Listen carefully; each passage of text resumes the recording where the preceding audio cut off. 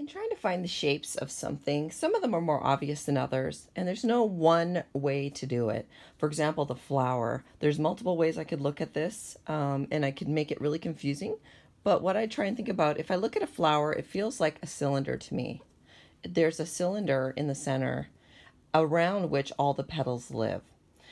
Now, I just draw this cylinder, and then I'll kind of draw the ovals of these petals around it, maybe some in the center, just to kind of give myself a general feeling for that shape of the flower.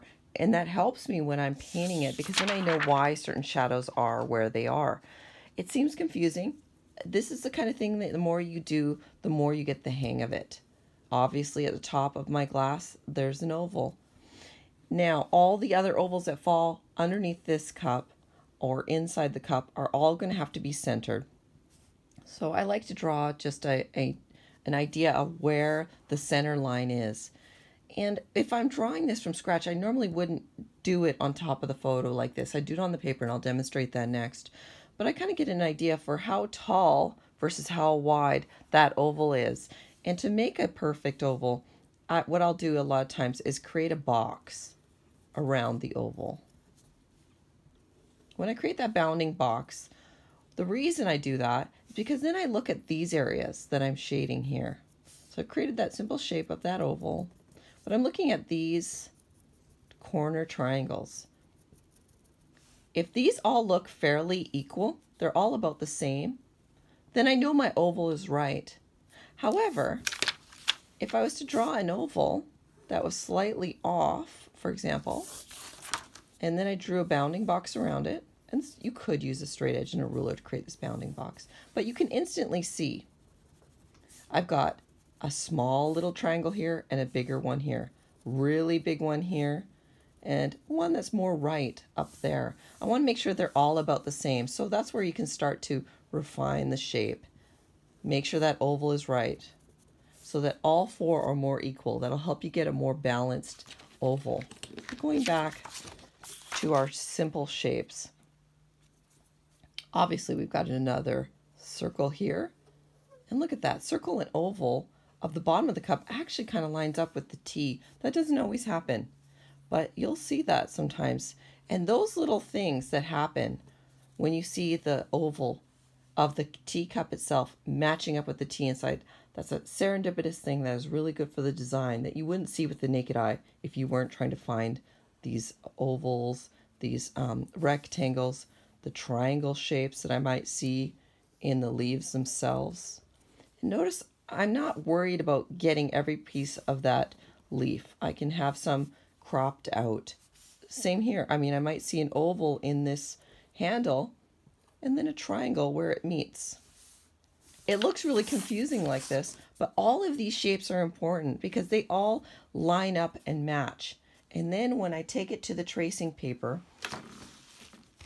and I try to refine it, see how the tracing paper is slightly see-through? Now I can refine my drawing. I can just add in the shapes. Okay, there's that oval that connects.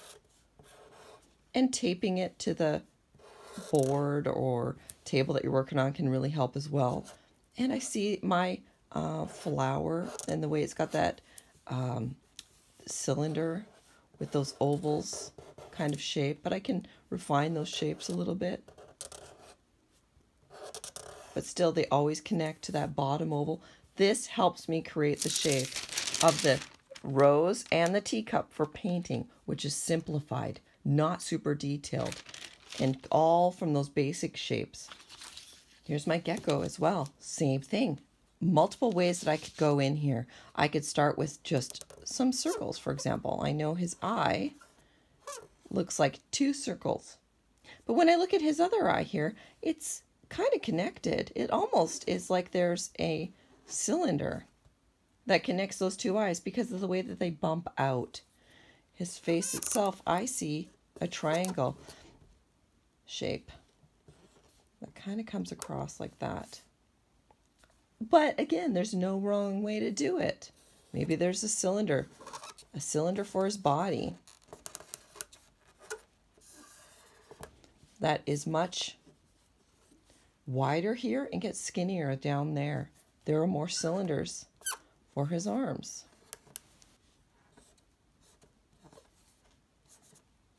Even his fingers are like little cylinders or tubes. All of this, again, while seemingly very confusing, are very helpful then when I go in to refine that shape. Just kind of curve out that original shape of that triangle. Maybe create a few of those bumps of his little body. And his little fingers get kind of bulbous at the tip.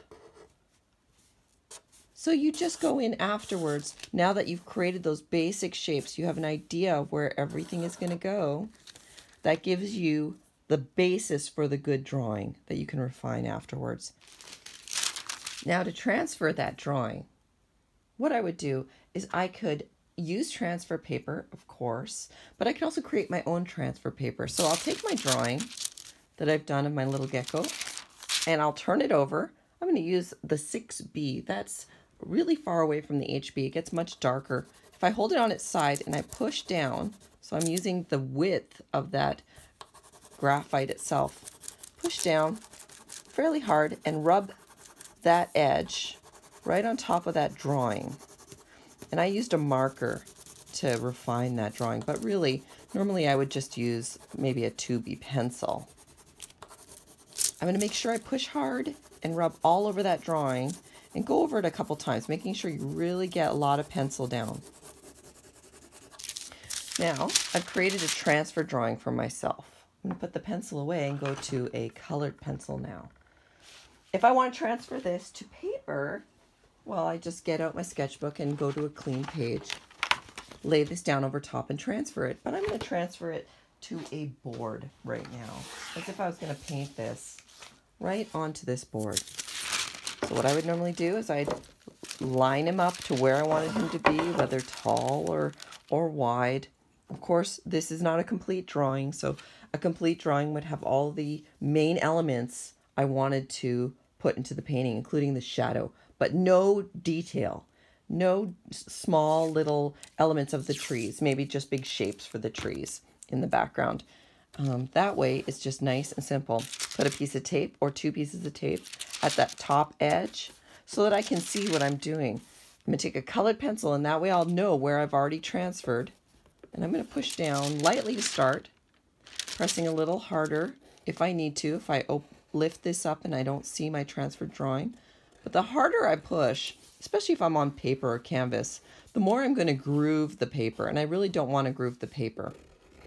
I'm working on a board, so I can go really hard and not have to worry. But this transfer process, it comes in handy when you really want a drawing to be done right before you transfer it, before you start painting on it. You can do all the work on paper, get out all the kinks, and then start going.